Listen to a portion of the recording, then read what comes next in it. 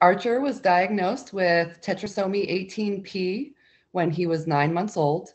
At birth, I had a C-section, no complications, just had to come early due to a previous C-section and issues with a previous C-section.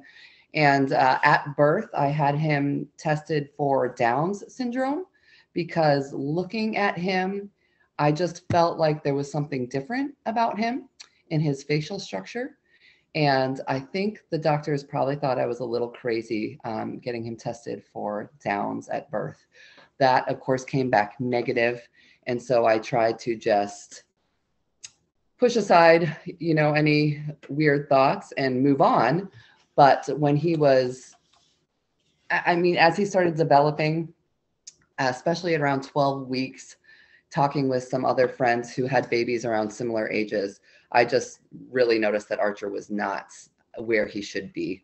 So I took him to a girlfriend who's a pediatric physical therapist, and she performed the Hines test on him, Hammersmith Infant Neurological Exam, and he scored very, very low. And so I asked her what she would do if it were her child, and she recommended I see a neurologist.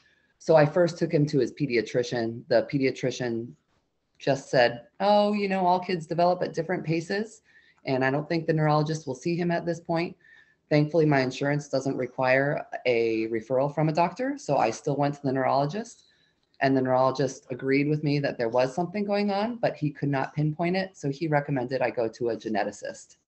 And so we went to a geneticist when he was about, I think we got into a geneticist around 3 to 4 months old.